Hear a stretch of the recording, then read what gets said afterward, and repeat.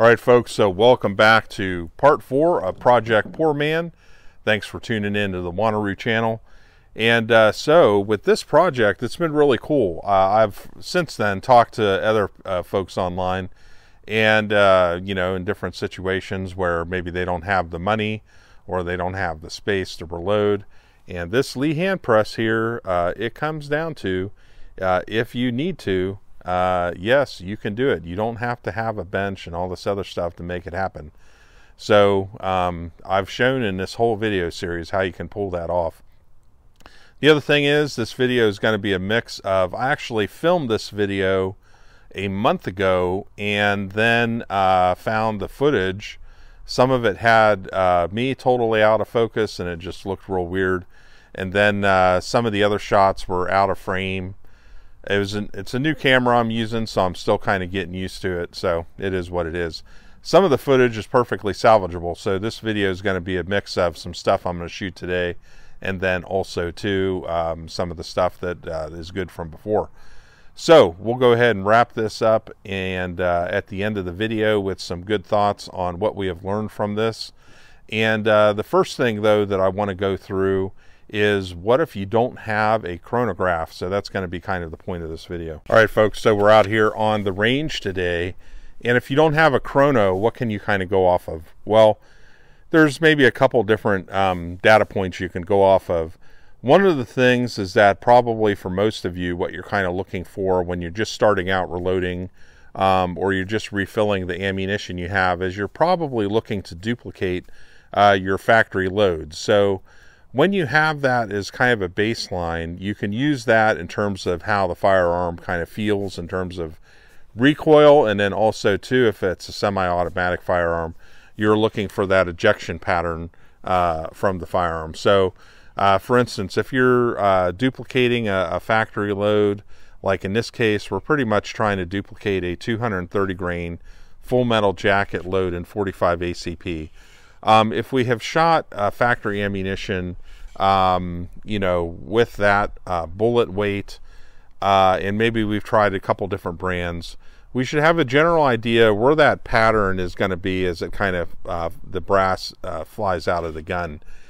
And so what you can kind of go off of with your own load is that compare it in terms of, does it feel weak or is it much stronger than that? So if we have real strong ejection of the brass, where it's just blowing the brass way out of there compared to maybe that factory load, you can kind of also too compare some of the data you're using in your reloading manual or whatever recipe you're using.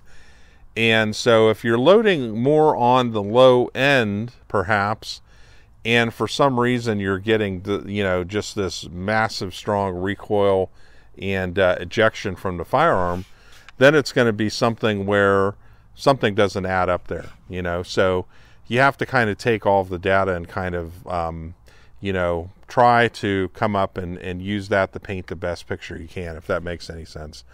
And then also too, in terms of what if it's too weak? And so if I was loading more on the low end of the scale and my rounds, you know, the brass cases are just kind of trickling out of the gun, or something like that, then I know I'm probably more on the weaker side of things.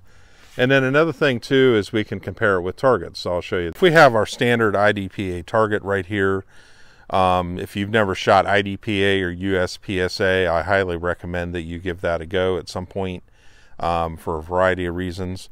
But let's say, for instance, that you shoot factory ammo. We're going to go for the 0 here, center mass.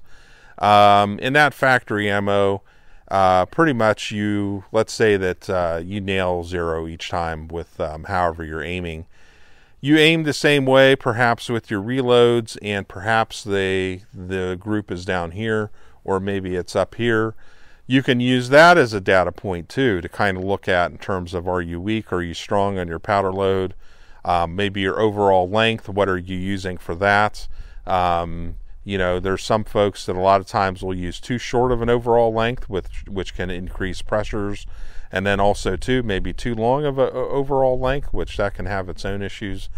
So different things like that you're just going to have to kind of go by the seat of your pants and kind of add all the things up together if you don't have that chronograph. you have a chronograph, awesome. It gives you another data point, so you can kind of compare the actual data that you're getting from that with whatever recipe you're loading and whatever data they have from that, and kind of try to tie it all in along with your accuracy and other things to kind of give you the full picture of what entirely is going on with your load, and then you can decide whether you want to scale that load up or down. So today what we're going to be looking for is, I'll go ahead and I'll get my GoPro on, and we're just going to be looking for good solid ejection from the firearm, you know, pretty moderate steady recoil, nothing too extreme, nothing too light, and also too that we have some degree of accuracy as well. One of the things I like to do is I like to put the target about 20 yards away, because if I do shoot in matches and stuff like that, you know, to me that's kind of a good baseline.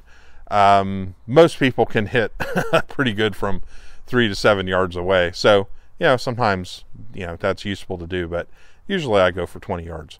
So we'll go ahead and we'll get our target up, we'll do a little bit of shooting, and we'll see how the whole deal is and how this load is, and if we want to make any changes or not. Folks, the stuff we're going to be using today for our video is, we have our Glock 21 SF clone with our Lone Wolf lower. Check out, I did a review on that recently, and also I put out a review on this Hollow Sun too. Check those videos out. Very happy with this lower. We have our Team Wendy helmet here rigged up with our GoPro. Team Wendy helmets, I love them. I've been using them at work for years now. Super happy with them.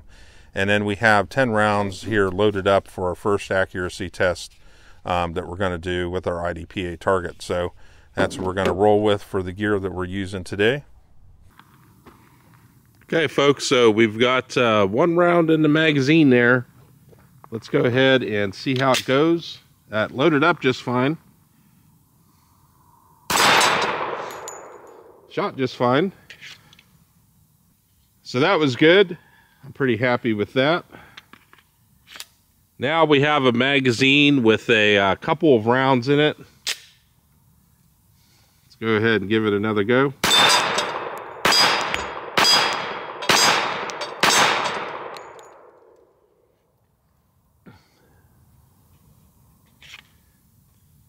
So that shot pretty good. So pretty happy with that. All right, guys, so let's go ahead and see how our ejection pattern is going to be here from the firearm, and also too what our accuracy is. We're going to go ahead and go for the center zero there and see what we get.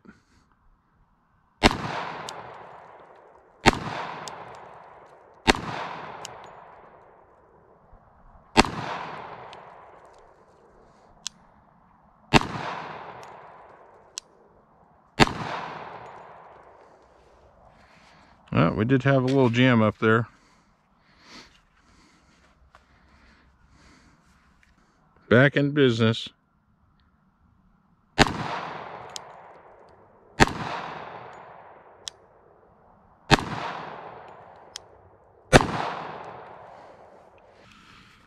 All right, so let's go for the top there and the top zero, and let's see what we get.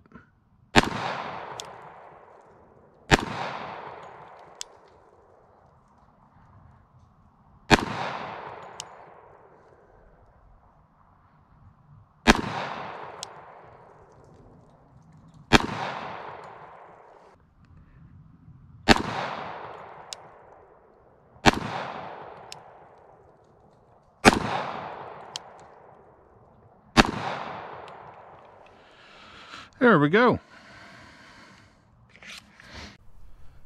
All right, folks, so how did we do on accuracy? Well, first group was not the greatest in the world, and then I really tightened it up when I shot the second group.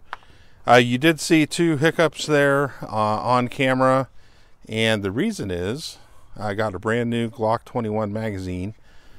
Every time that I use a new magazine in that gun, it usually chokes on the 5th or 6th round, and so once I use it and kind of break the magazine in, then we're good to go. So I pulled another magazine out and had no further reliability issues from there. So just seems to be an issue anytime with a new magazine.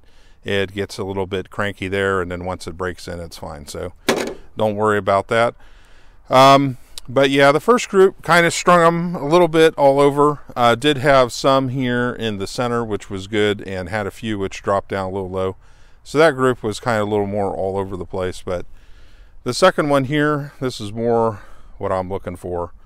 If you can shoot with that accuracy in a USPSA or IDPA match from 20 yards away under the pressure of time, then you'll do pretty good, as long as you can keep your shots up and kind of keep things moving and score a good time. Then you're pretty much in the ballpark. So that's what we're looking for.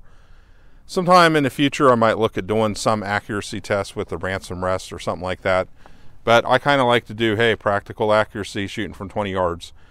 Just regular two-footed stance, and just like we would in a match, pretty much, or most of the time in a match.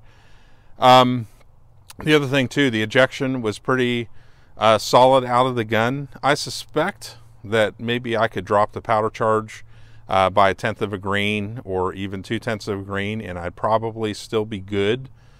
It feels pretty solid, so I would say we're not on the high end, but we're also not on the low end either, just based off the feel. And that kind of correlates actually with the data that I have and where our powder charge is at 4.6 grains. So that's how it kind of worked out. Once I had that magazine hook up, I got one of my other older magazines out and went ahead and ran some rounds through. Everything was fine. So just a magazine issue, but hey, usually whenever you film, something's going to go wrong, and that's just the way it is. So let's go ahead, we'll tie in some more footage and then wrap this baby up.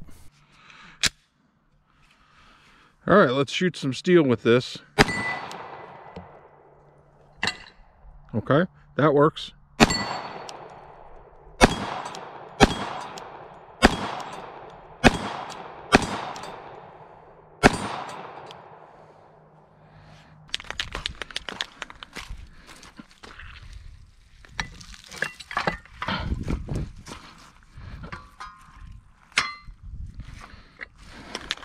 All right, let's shoot some steel here.